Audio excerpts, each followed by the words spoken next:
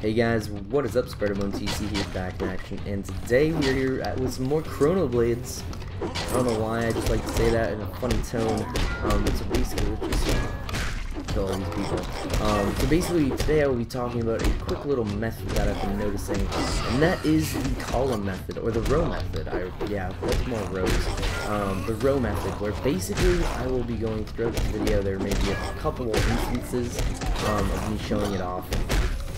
Simply because, well, that's what I do for most of my fighting, to be honest, like whether it's tournament or just campaign, and I have no help potions right now, so I actually have to watch what I do. Let's use a tornado, and get out of there. Might as well use another one, and get out, okay, there we go. But so basically right now, as you can see, I am always sticking to the middle. That is simply because none of these monsters, or whatever you want to call them, mobs, actually, I most of the time call them mobs, they cannot at all, they can't block. That's what I'm trying to say for the past 10 seconds, but they can't block at all. So there's no need for me to actually stay back and play defensive. Because, well, they can't do anything to play defensive. All they know is to be neutral or aggressive. And when I say neutral, it's when they just sit there and take a punch, compared to right now. Let me see if I can actually get them to hit me. Yep, there we go. Alright, he actually did hit me. So, shame on you. You can die. But that's when they actually become aggressive. These are not key terms. I've just been saying them and thinking about them as I go on. But so yeah, basically once you go up to higher monsters or mobs, which you will see later on in this video, you will notice me sticking to what I like to call the green areas. These green safe areas, which right now actually are perfectly green, because it is the grass. I like to stay away from the road, simply because, well, this is where all the monsters go. As you can see, even when I'm over here, they don't really like to leave the road, and they can't go all the way over. So there's always this, as far as you can go up and as far as you can go down. That is what I like to call safe area. Now, if you're playing dumb with those safe areas, yes, they will be able to hit you, but there's a very, very rare chance that they can hit you if you're always moving. That's another thing in this game. You always have to be moving, guys. If you just sit here and are punching like crazy, sooner or later there's going to be a spider or something that will be dumb and come and kill you. And I just picked up a sword. I have no clue what these swords are though. But so yeah, these guys can't block, so I'm just going to punch them to death. As simple as that. I like to take my chances on these guys because, well, they're very stupid. And now let's proceed onward, where we will go to the next area, and this is the Brothos Gate. I have no clue what that means, and I have not really been paying attention to this campaign at all. And these guys, I believe, I'm not sure if they can block either, but I'll take my chances. I don't believe they can. I believe the next section, I guess you could call it, section or area, they can actually block and use power-ups and stuff like that. So I'm just gonna get a bunch of combos with this and kill all these guys, because I'm just, to be honest, right now I'm just using my normal attacks, and they're dying. As simple as that, because, well, I have murderous, so every hit is like 200 to 100. Oh, I thought that he died. There we go. Okay, let's pick up all the gold and stuffs. There we go. Moving on. And here we are. Let's just kill all these guys really quick because they're very useless and pointless. And then I really want to show you guys what's going on. I'll probably leave a link or annotation or whatever to... Oh, okay, so these guys can block. Now is where they get serious, where they can also use power-ups and stuff like that. So I'm going to be trying to dodge to the sides and stuff like that, and we're going to rock punch and dive. That's another main key that I like to do, is diving.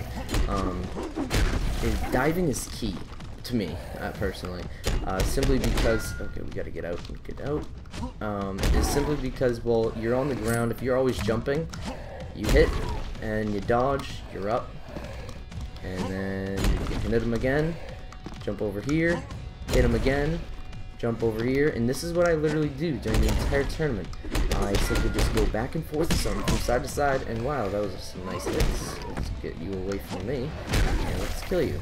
Those are some nice hits, but wow.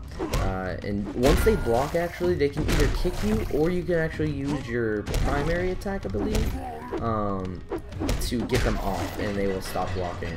And I'm very low on health right now, guys, so I have to be very careful. So I will be doing more of my row trick, especially seeing as though, well, they can also do power-ups. As you can see right there, they just almost tried to do one on me.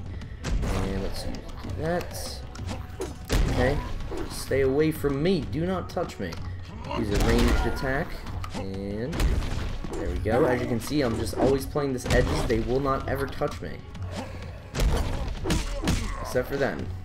Okay, because there's also a problem where it's basically like a cooldown, I like to call it, where basically it takes time for you to get up like that, right then, like that, yeah. But so basically it takes some time for you to get up from the dives, which is a problem, but once you narrow it down, you can actually get it perfectly, and I'm probably going to die, but that's perfectly fine, because this is just a video. I'm not actually trying to do it. I was just trying to explain the three column or row method that is. So basically, you always want to dodge to the sides and use the side. You want to dodge up and down, and you always want to use the sides for cover.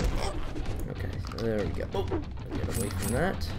Energy potion, pointless to me. Very, very pointless. Alright, get away from me. Don't hit me. There we go. And power hit. And power hit. Okay, get out of that. I'm probably going to make it through this round, to be entirely honest. I have no clue. Yep, see? Stupid hit. That was me being stupid. But anyways, guys, as you may notice, I will probably do a bunch of different segments where I use the green, red, and green again. But so basically, summarize what I'm trying to mean is use the sides for cover. Always try and dive onto your opponents, because it can get a nice good combo and you won't be able to get hit for a while. But there's also the cooldown of you getting up, so they can hit you right then. But there's a very slim chance, and that just happened there. This was a naked rush, and this is all what I do for naked rushes. As you can see, I have a good amount of money. I don't know what we started off with, but I'll probably leave a little stat on the left side right now, because that seems to be pretty open. So yes, the 3-row method. Always stay to the sides. If you ever need to dodge up and down. I really, really want you guys to dodge, because dodging helps you so much in this game. But anyways, guys, I hope you have enjoyed. Please comment, rate, and subscribe. If you do not, then I will kill you. No, I'm just kidding. I don't even know why I just said that, because I said that I wouldn't do it in the last episode, or an episode coming out on Mine Creek. But anyways, guys, yes, if you have any questions, please do make a comment. If you did like the video and it did help you out, please like the video. Thank you for watching. Have a wonderful